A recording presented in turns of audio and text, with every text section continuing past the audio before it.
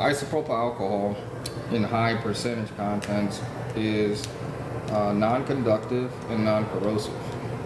So it's safe for electronics for the most part. One thing you want to make sure you don't do is rust the process. You don't want to pull too hard on this battery and bend it or puncture it. And then time is your friend on this one. You just want to be, again, very patient and just kind of keep wiggling it out.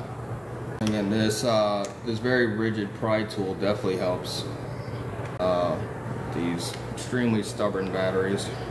So reapply your isopropyl and continue to work it out of its frame.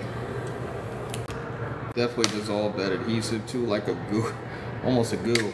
But basically, yeah, the alcohol just dissolves the adhesive down to a slime almost.